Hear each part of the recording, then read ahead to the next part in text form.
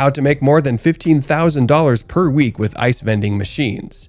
Ice vending machines can be lucrative businesses if approached strategically. One way to make over $15,000 per week is to identify high-traffic areas, such as tourist destinations, campsites, or busy commercial areas, and install your machines there. It's important to choose reliable and efficient machines that produce high-quality ice, as well as secure locations with a steady power supply and access to water. To increase revenue, offer different types of ice, such as crushed or cubed, and consider offering other products such as bottled drinks or snacks. Maintenance and customer service are essential for a successful ice vending business.